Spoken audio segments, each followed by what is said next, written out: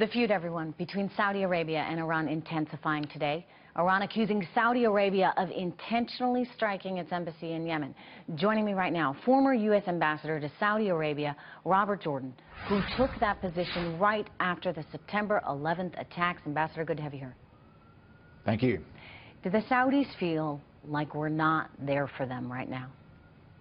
Absolutely. They feel completely abandoned by the United States.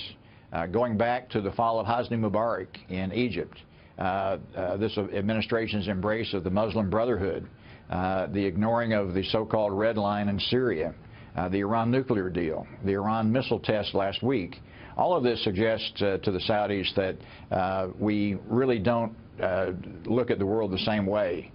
They say if we'll do this to Hosni Mubarak, they may do this to the Saudis as well. I think our relations with the Saudis have really hit a low point. Ambassador, what is your prediction for the rest of this year? I mean, at some point the administration is going to change, and the Saudis will be dealing with someone different. But so long as President Obama is in charge, is the House of Saud effectively at risk? Do you foresee them being able to maintain their power this year?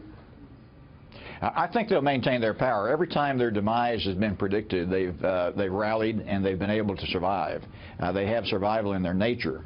But I think they're making some calculations right now that may turn out to be mistakes. This war in Yemen is a quagmire for them. There's no political objective that's been articulated. But they're viewing this as a proxy war with Iran, and so they're going to soldier on with it. I think they have a tremendous degree of concern about the Iran nuclear deal. They see themselves surrounded by Shiite militias and Shiite threats throughout the Sunni Muslim world. And to your point, Ambassador, they feel abandoned by us. So I want to get to oil for a moment, because we've been watching it fall to a 12-year low. There's a lot of supply out there, and the fear is not enough demand. How is this affected right now by all of the challenges in the Middle East?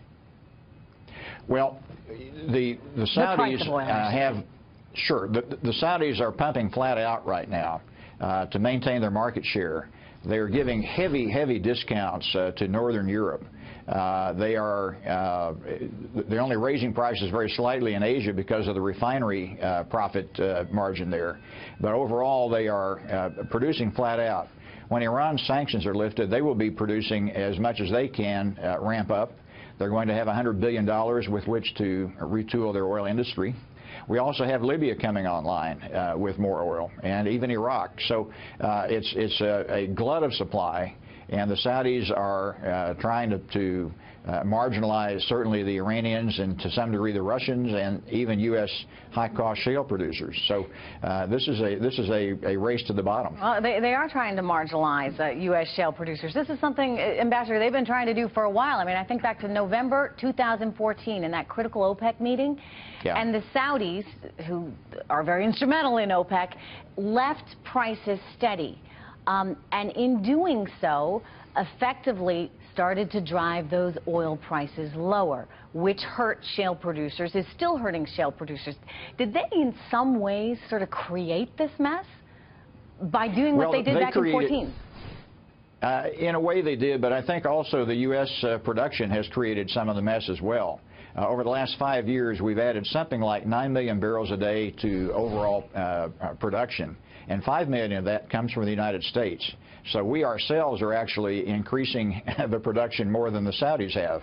And I think in some ways the Saudis have miscalculated about our shale producers. They have driven out the really high-cost producers, but the rest of the industry, through American ingenuity and technology, has actually been able to lower its costs and be very competitive. So I think in a way the Saudis miscalculated on how much impact they could have.